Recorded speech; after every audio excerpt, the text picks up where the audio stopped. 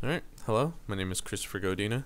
Today I'm going to be showing off a little bit of a tutorial showing off how to create a flashing light that you can go ahead and put into any level, really easy using timeline. I know that before we've been using the different blueprint style to go ahead and set up when the light flashes and when it flickers or things like that. So just kind of show off, have these kind of different lights in your level. You can have them change different colors, have them on any object. Doesn't just have to be on the lamp or a light or something like that. It can be on any object, and it's really easy.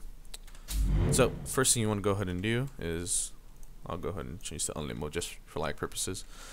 So go ahead and go over to your content, go over to your starter content here.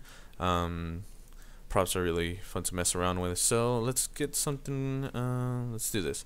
We'll do this this big statue here, because why not? Go ahead and have that. Place it in, into your level. Go ahead and open up a new blueprint for it. Give it a name. Just go BP underscore. We'll do flashing light. I already have that on for you, so we'll just do flashy for right now. Go ahead and create a blueprint, and you'll see this is the prompt that we set in our world. Now, for this to work as a flashing light, you're gonna go ahead and come up here to add a component. Go ahead and add one, and you're gonna add a simple point light to it. So, and then you can go ahead and readjust this, put it pretty much wherever you like, just for general purposes. We'll put it right on top of the statue there, and that's the light that will be given off once you hit play.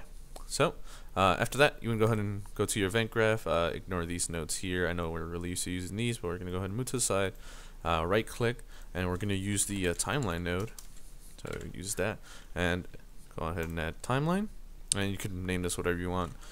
Just put flashing for right now. So have this, and then we won't mess around with this for just a little bit longer. So just go ahead and double click it. What you're gonna want to do is come up to this flow track here, add a new flow track. You can rename the track, so flashing light statue. After that, so this is the one that will be popping up. So for this one, for this light, we'll just set its length to 1 second, just so we can mark this off and have something easier to work with.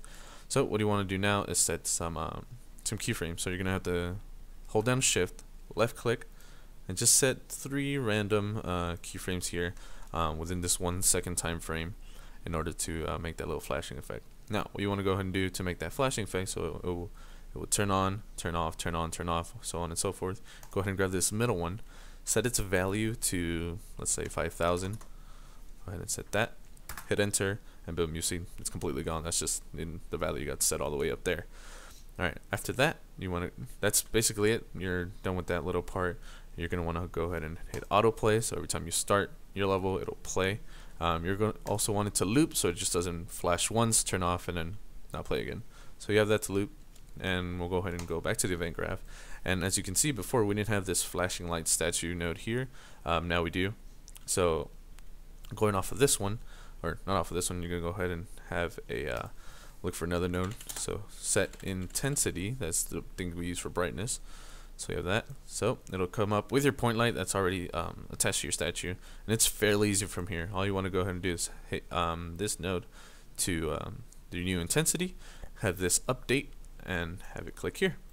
And that's basically the gist of it. You have this event here that will pop off once you play your level, and after that you should be fine.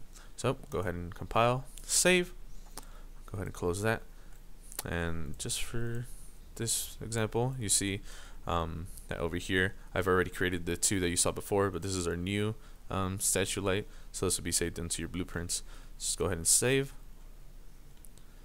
come up here. As you can see, it is a small light, but you can go ahead and it's flashing right up there.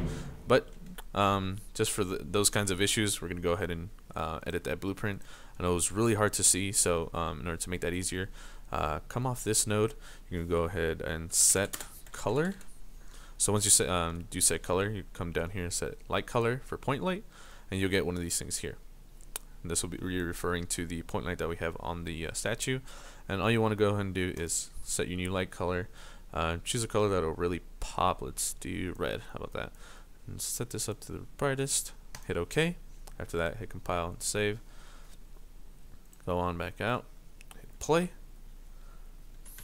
we'll go up on here, and as you can see, it's still flashing right on top of the statue. So I know regular light was really hard to see, so you can just mess around with lights just like I did here. You have a blue light there, you have a green light here, and you can go ahead and spread those all around your level as much as you want, and it makes them for some cool effects and some flashing lights. But yeah, that was the tutorial. It's that easy just to work with timeline.